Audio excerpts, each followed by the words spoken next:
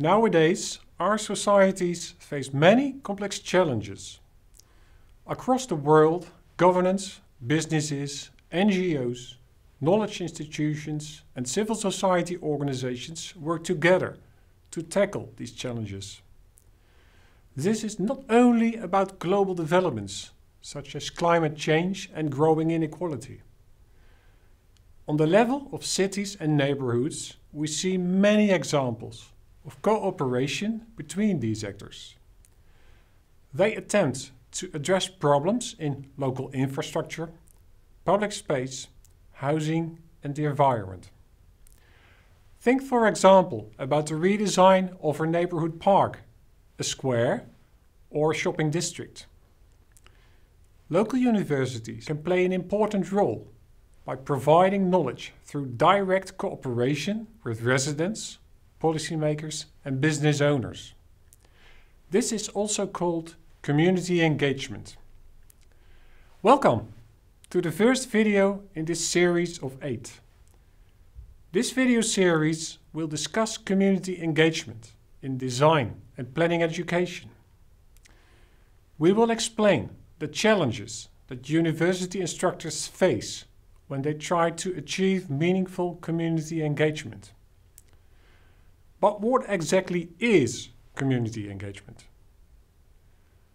Benneworth and colleagues define university community engagement as a process whereby universities engage with community stakeholders to undertake joint activities that can be mutually beneficial.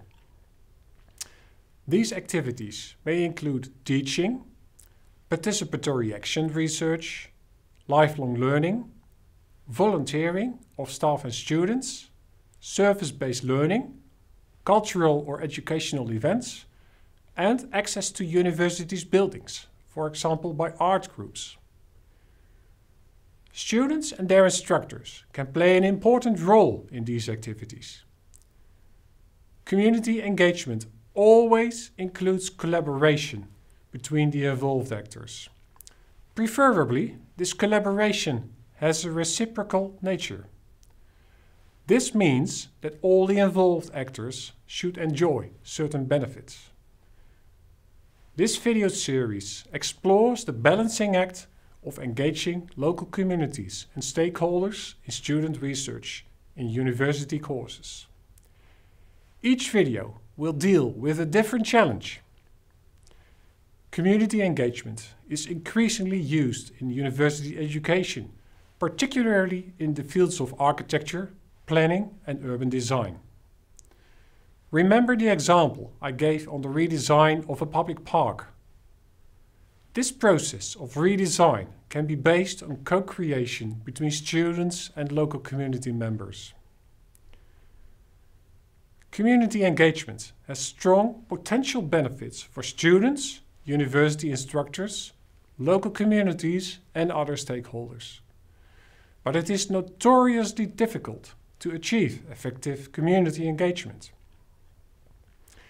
In this series, I will present an encompassing framework which helps to understand the main challenges and conditions for local community engagement in student research.